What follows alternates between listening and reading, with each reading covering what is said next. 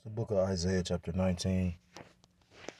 Point is verse 15, and it reads, I'm going to start at verse 14, and it reads, The Lord Yahweh by Hashem Yahushua have mingled a perverse spirit in the midst thereof, and they have caused Egypt to err in every work thereof, as a drunken man staggereth in his vomit. And America is the modern day Egypt. When you go back to some philosophies, and basically how each ancient Egypt was set up. Again, I often quote the fact that when you go into Freemasonry, a lot of the rites and rituals are based off the Egyptian ceremonies. They believe in phallus worship, worship of the penis. That's why you got, those obelisks, like in ancient Egypt and in America. Verse 15, neither shall there be any work for Egypt. Again, modern day America is spiritually Egypt. That's why in the book of Revelation it talks about Sodom and Egypt, which is America. Because, with this alphabet lifestyle, which is promoted in Babylon the Great, aka America, it's likened on to Sodom and Egypt because of the customs and practices. Neither shall there be any work for Egypt which the head or tail, branch or rush may do. I'm going to start off by giving all praise, all honor, and all glory to God, Elohim, Yahweh, Ba'ashem, Yahushai, Ba'ashem, Rachak, Kodash, Barakatham. Double honor to my apostles, the elders of the great millstone, who teach and do rule well. Say peace and salutations to the Akim corporate figures of the earth, pushing this truth with faith and with sincerity, as well as risking their lives and the freedom to do so, now more so than ever. Say shalom to the Akim and the Akwat out there listening and learning. Lord willingly, this is edifying. Shalom to the Israelite foreigners scattered abroad in the land of other nations, appearing like the other nations, and describing the truth to you. I say shalom. It's your brother Yahweh Sop out of the GMS Cleveland Church, a fellow servant. And I'm coming to you with another lesson through the Spirit and through the power of Yahweh Shem Yahushai. I got maybe 15 minutes, really 10 for work. I want to throw something up real quick before I clocked in. And I came across this article, and, again, sign of the times, talk about prophetically that in the last days it will be a lack of work, like Ecclesiastes chapter 12. But, it's a major auto strike going on, and that auto strike prompted basically some of the auto workers to get laid off, and it's affecting my city, which is the city of Cleveland. So, call Loyam La Yahweh Shemashah. So, this reads, Ford to lay off 376 workers at Cleveland Engine Plant in Brook Park. And I'm familiar with this plant. Called Loyam La Yahweh Shemashah. This is dated today. Cleveland Engine Plant number 1 employs more than 1,700 workers. A total of 376 union workers from the plant's 1 through 4 department are being laid off. This is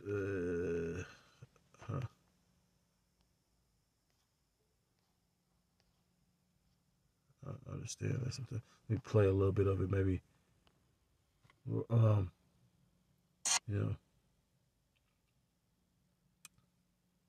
Copyright disclaimer. This is only being used to teach. I'm not going to profit off of this in any kind of way.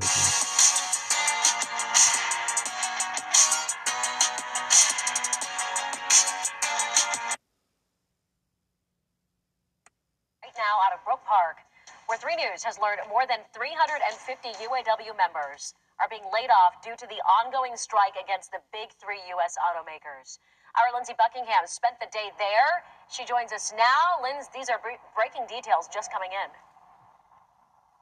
Yeah. Hi, Laura. Yeah, yesterday, actually, 376 employees received layoff notices right behind me here at Ford Cleveland Engine Plant number 1 in Brook Park. According to UAW Local 1250 Rep Pat Wallace, the union workers will now be registered for $500 a week strike benefits. And just a short while ago, UAW President Shawn Fain announcing the strike against the Big Three could be nearing an end after more movement on raise percentages and wage progression. Plus, with GM agreeing to have its workers at its future EV battery plants be covered by the National Labor Agreement. We are winning. We are making progress, and we are headed in the right direction.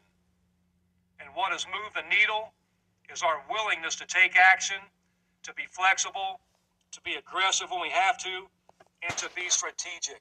We are making gains, but there are some rocks when it comes to like retirement funding. I want to see exactly what the meat and potatoes are. We've taken a hit for a long time. Now, in addition to the Brook Park plant layoffs, last week GM laid off 130 workers from its Parma Metal Center. Also, workers at the Stellantis plant at Streetsboro have been on strike since September 22nd.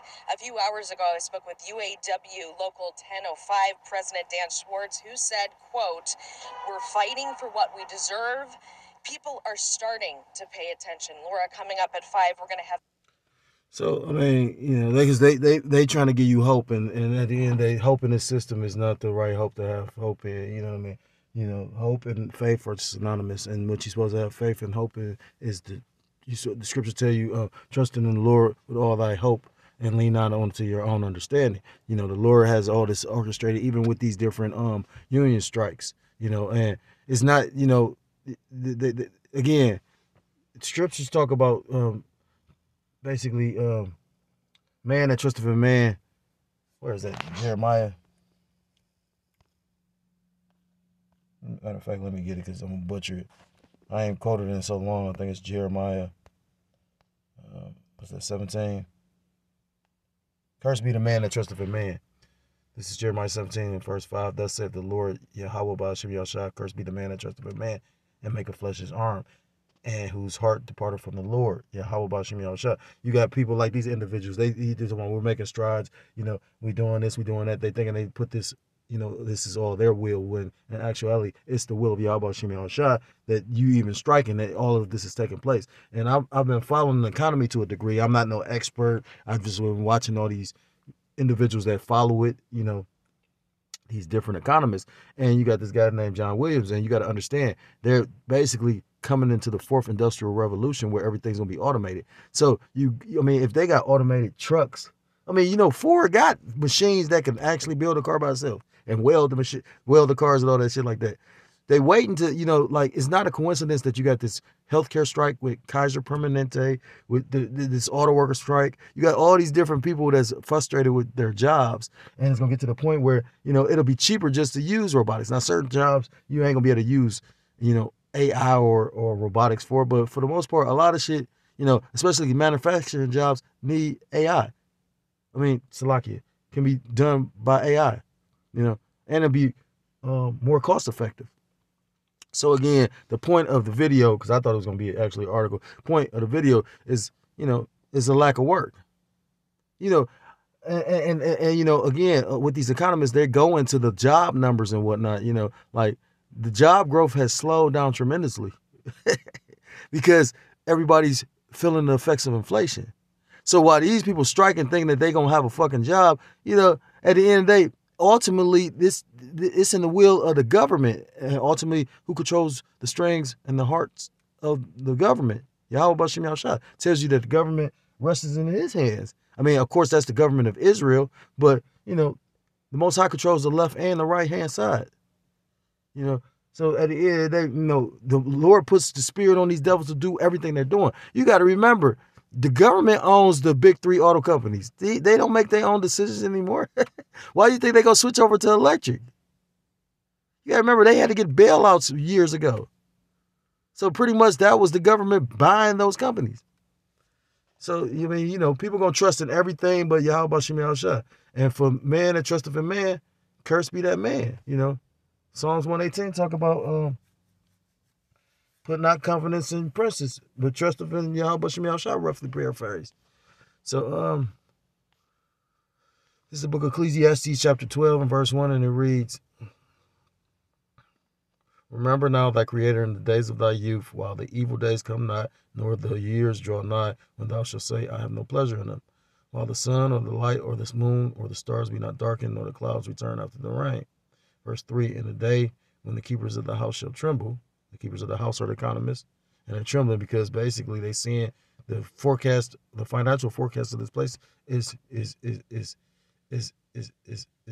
bad. I'll stutter it, but I'm trying to think of the proper word. It's just horrendous, you know what I mean? You know, this is one guy I watch it. He call himself Johnny Bravo. He got the hairstyle like the actual cartoon Johnny Bravo. Doesn't really look like the guy, but he kind of funny in a quirky kind of sense. He an Edomite, but he up there. He already saying like next year don't be in the cities, and he making jokes about it, but at the same time he saying seriously. He just like a sarcastic. If you got that type of sense of humor, like sometimes I can be sarcastic, so. I can understand that sense of humor, that dry humor, but at the same time, he's being dead ass serious. He like, shit, it's going to be bad. You know what I mean? Each day, I'm watching at least 4 different economists I watch. It might be 5. And they all, ain't nobody saying, no, it's getting better or it's going to get better. Everybody's talking about it's going to be a crash. They said actually it was a crash back in 87 in the month of October. And they're saying that basically, because they got a whole graph and a science to basically the economy, just like people that study certain shit, they say boxing is a science to it, and it is to a degree, but it's not. If you, that's what I say to people. Be like, you predict the wrong fights or who gonna win or who gonna lose. That's why it's a science. You know what I'm saying? You keep a jab out there too long and don't motherfucking move that bitch back at the time, a person could have slipped under your reach and knocked your ass out. I mean, and just like with this, like they watching trends, with the economy. And they said, like they said, the exact same forecast back in 87 when it was a major crash. Because the stock market has crashed. That's how you know it's a manipulated thing. It says, in the day when the keepers of the house shall tremble, and the strong men shall bow themselves, and the grinders cease. And when you go into the word grinders, basically goes into the jobs, the employment, because they are few. And we have few jobs now. Like I was literally just looking to try and look for jobs. And it's probably jobs on Indeed. I'm pretty sure it is. But usually you can see a lot of jobs on Craigslist or whatnot. I'm not seeing very many jobs. It says, because they are few, and those that look out of the windows be darkened. And they looking out the window because they see no future in this place. You look out, say for instance, you look out the window and you see the storm clouds gathering. You're like, I ain't going out there. It's bleak. That's what they're looking at as far as in regards to this economy. Every economist I'm following literally say that. Like, man, this shit gonna be bad. You know what I mean? Verse 4, and the doors shall be shut. And the only people that's saying it's gonna be a soft landing is the government. Scripture says, never trust thy enemy. And the doors shall be shut in the streets when the sound of the grinding is low. Again, when there's a few jobs, and he shall rise up at the voice of the bird, and all the daughters of music shall be brought low. We know that goes into basically the time and when the music is going to be pretty bad, and we living in that time when music is pretty bad. What's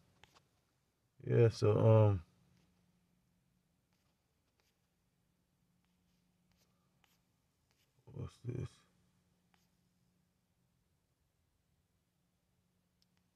The Lord about to basically visit this place and judge it, because for the iniquities, which is the sin upon sin, the wickedness, and just the pride. This is the book of Isaiah chapter 13 and verse 11. And I will punish the world for their evil and the wicked for their iniquity. And I will cause the arrogancy of the proud to cease and will lay low the haughtiness of the terrible, So you're going to bring everybody to a low estate. The only ones that are not going to have to be brought to a low estate is the hopeful elect, the ones that have been doing this work, the ones that's in this truth. Because we've already been humbled through our different trials and tribulations that we suffer, basically trying to do the will and work of Yahweh Shem Yahushua. The Lord constantly chastises us to keep us humble as opposed to being proud, because we know that the Most High Yahweh Shem Yahushua hates pride. It's the second thing out of the 6 things he hates.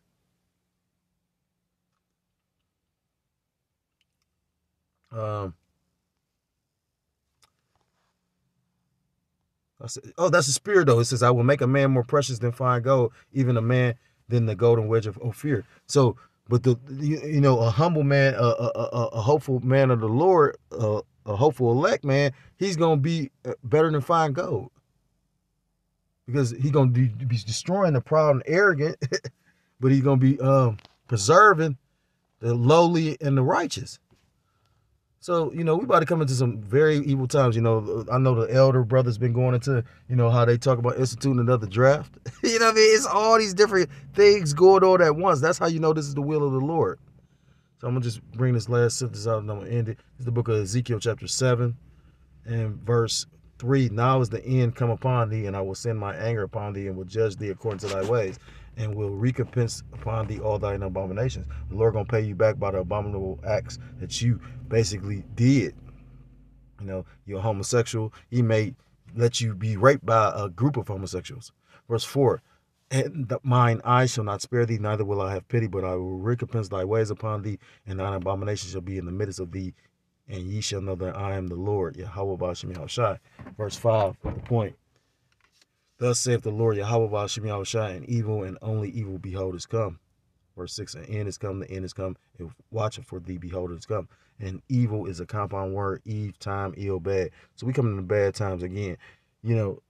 They saying, because the thing is this, these people want like a extra, like super spike in they wage, because the inflation is so bad, and you got people that's making decent money that, you can't, it's not really adding out or equaling.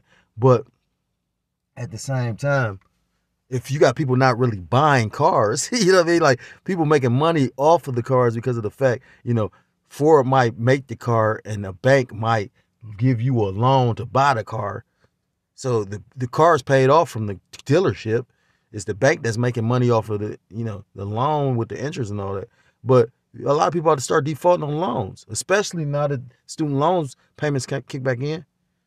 So evil and only evil is truly coming. If you're a so-called Black, Hispanic, Native American, Seminole Indian, West Indian, or Haitian, I implore you to come back to the law, statutes, and commandments of your power, whose true name in the Hebrew is Yahweh Ba'ashem Yahushai, or you will be destroyed. And with that, I want to give all praise, all honor, all glory to Yahweh Ba'ashem Yahushai Ba'ashem. Double honors to my apostles, the elders of the great millstone, and teaching do rule well. Peace and salutations to the Akim across the four corners of the earth, pushing its truth with faith and with sincerity, as well as risking their lives and their freedom to do so, now more so than ever. Shalom to the Akim and the Akwatha to listen and learning. Lord willingly, this is edifying. Shalom to the Israelite foreigners scattered abroad in the land of other nations, appearing like the other nations, subscribing to this truth. To you, I say shalom. The next time I'm able to come with another lesson, I say shalom, shalom. Shalom.